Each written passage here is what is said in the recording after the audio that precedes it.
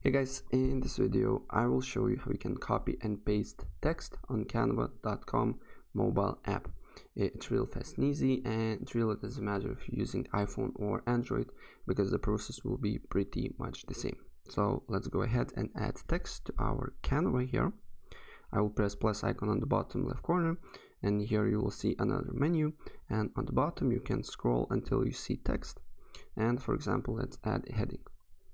So if you want to duplicate text, you just need to highlight the text, and as you can see here, there is a little plus icon here, and you can duplicate here and drag it to another document.